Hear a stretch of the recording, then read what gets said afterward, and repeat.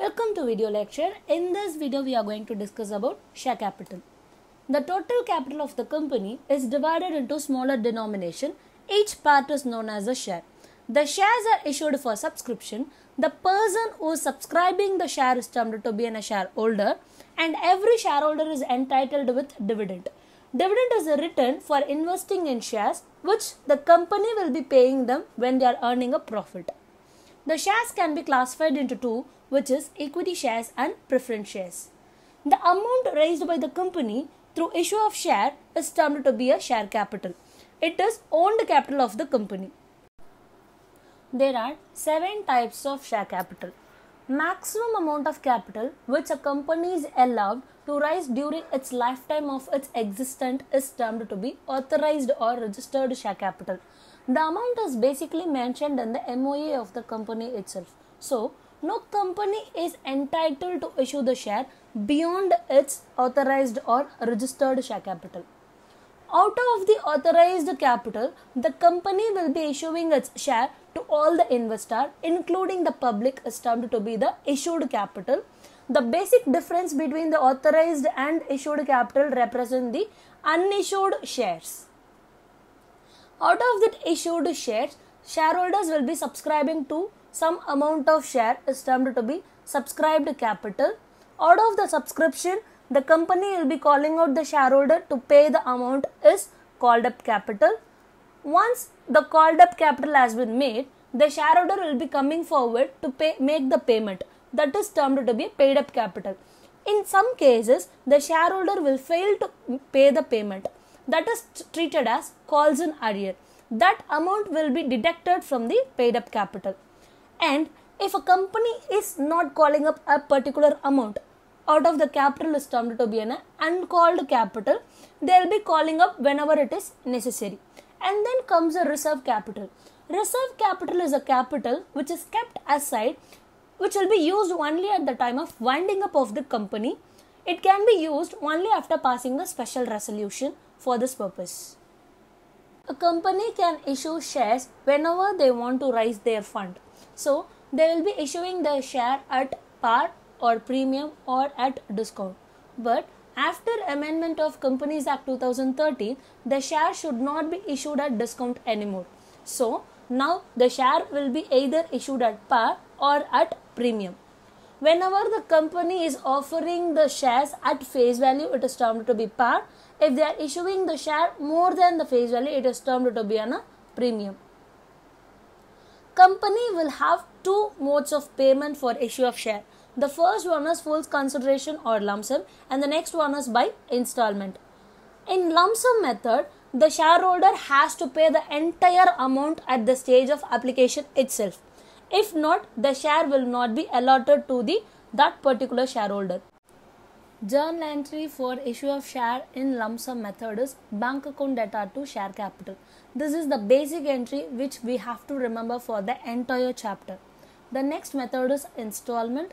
In installment there are 5 stages, which is share application, share allotment, share first call, share second call and share final call. Maximum the company can make 3 calls, not more than that. Journal entry for the same. For share application, it is bank account data to share application account data to share capital. If we cancel the share application which is on debit and credit side, we'll come to the basic entry which is bank account data to share capital, which we saw on the previous slide. So that is why I said that bank account data to share capital is a basic entry for this entire chapter.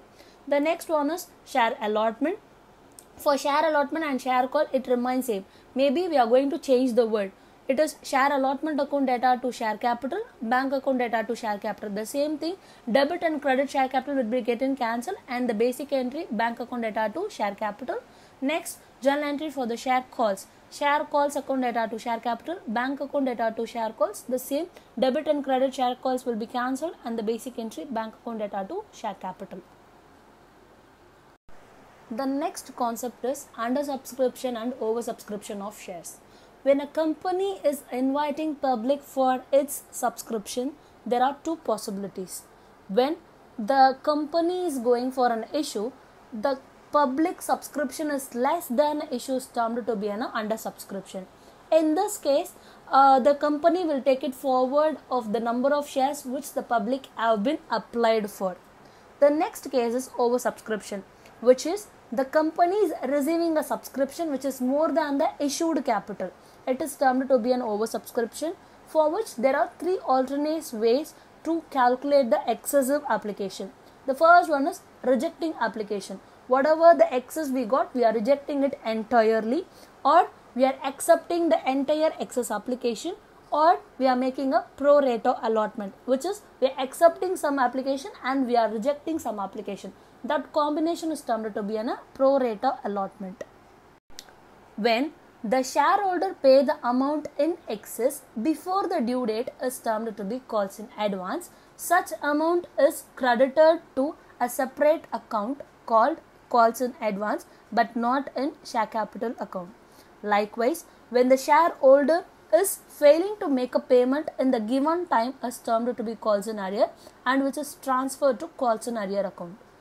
When a shareholder is failing to make a call in a given time, irrespective of the company is giving a notice for make a payment, but the shareholder is failing to pay the payment again and again, his share will be got back by the company itself, and it will be credited to the separate account called share forfeited account. The journal entry for the same is share capital account debtor to share calls, which is the calls in arrear, to share forfeiture. The company will issue the forfeited shares to another shareholder is termed to be a reissue of shares. In this case, the share is termed to be a second hand share, so it is always sold at discount price. The journal entry for the same is bank account debtor share forfeited. In the share forfeited, we will be showing the discount amount, which is for say the 10 rupee shares has been reissued for 8 rupees. In this case, 2 rupees is discount. That 2 rupees will be shown on the share forfeited account. So the journal entry is bank account debtor share forfeited account debtor to share capital.